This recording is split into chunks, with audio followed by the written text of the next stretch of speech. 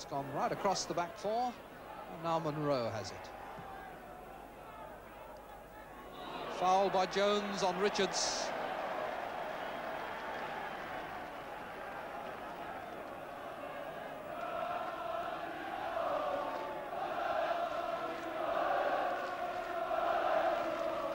Wolves sending Brazier forward. Hibbitt and Carr are the two men over the ball.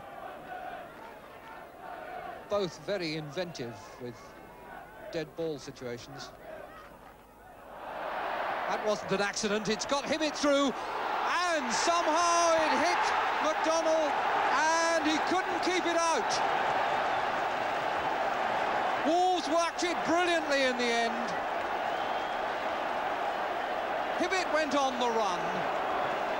Carr dummied, and as the wall broke, Carr chipped it over, and was Hibbitt offside? McDonough, a brave effort to save it, but the ball just trickles into the net. Good header by Allardyce. Gary Jones, Morgan, Nicholson. Beautifully forward for Morgan, and put out for a corner by Brazier.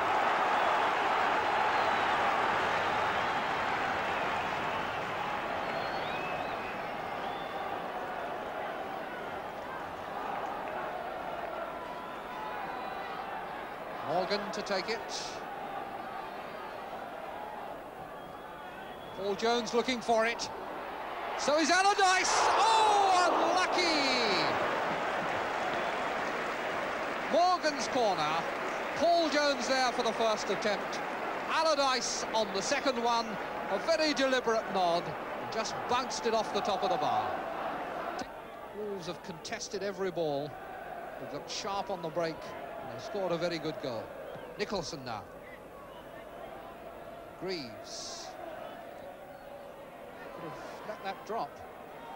Now he tries the shot. It's come to Watmore, who is a man who can finish.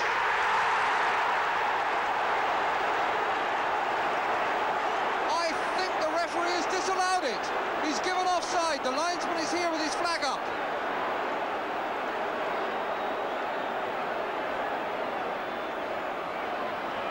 Well, it can only have been offside. The linesman had his flag up, but I don't think it was Watmore. Gary Jones.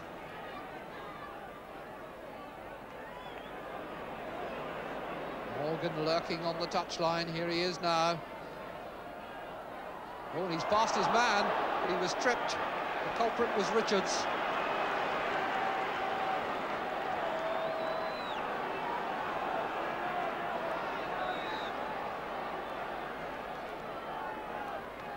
Morgan.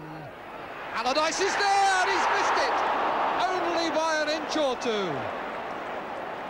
Another beautifully accurate cross, this time with a dead ball by Willie Morgan. Allardyce jumping, meeting it with a solid header. And what was that, an inch past the post? Ian Greaves down on the bench there, and all the problems of 41 games written on that forehead. Ritson's free kick, spinning into the penalty area, the header by Greaves, and back by Gary Jones. Watmore has missed. Greaves, then Jones, then Watmore, and agony again as it just rolls across that penalty area, missing the far post. Nicholson, 40 minutes of the half gone, 5 minutes left. Again, touch of anxiety in the ball that Ritson played in there. Danger again then from Wolves on the break. But Bolton have ridden that, and Train is coming forward. Train into the box now for the right foot. And again on the left. Morgan was there, but it was blocked on the line by Palmer. Now Train, a header by Hibbitt. Still it's not clear, but the whistle has gone for a foul. And as Paul Jones puts the ball in the net, there'll be no goal. And Pearce is down holding his thigh, and the pressure is lifted off Wolves just for a moment.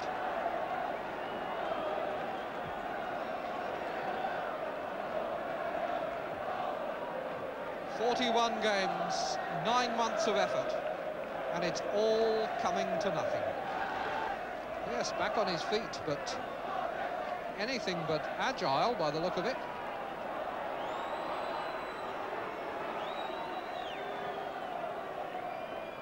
Forward come Bolton again. This is a whole season's endeavour here. That's the danger, and the goalkeeper's got it. But that's the ball that he's going to have difficulty with. The high one, with forwards coming in on him. And now here's Gould, and the linesman flagged for a foul by Gould.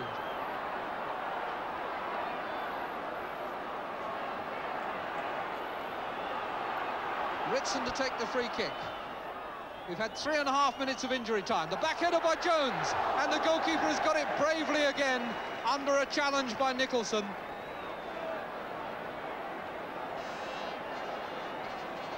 Trainer is on.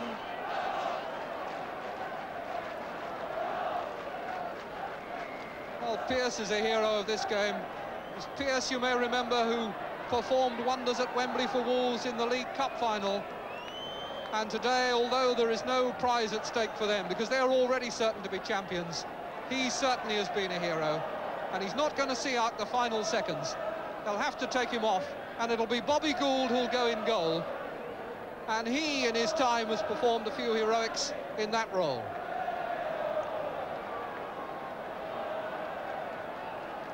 So Bobby Gould, always a player who relishes a battle, always loves to be in the thick of things, taking over now in goal. Not the first time he's done it in a league game. But how long to go?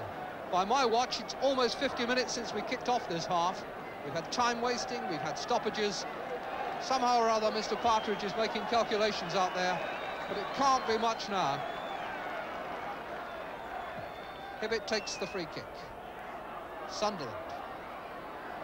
Nipped away from Carr by Allardyce. Gary Jones chasing it, so too is Richards. You'd have thought that was virtually the first ball of Richards' season, not the last.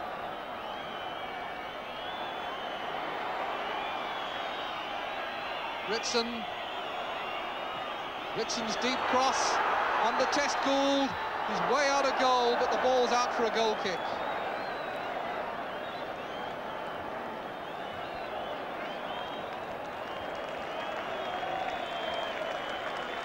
Drama, suspense, anguish.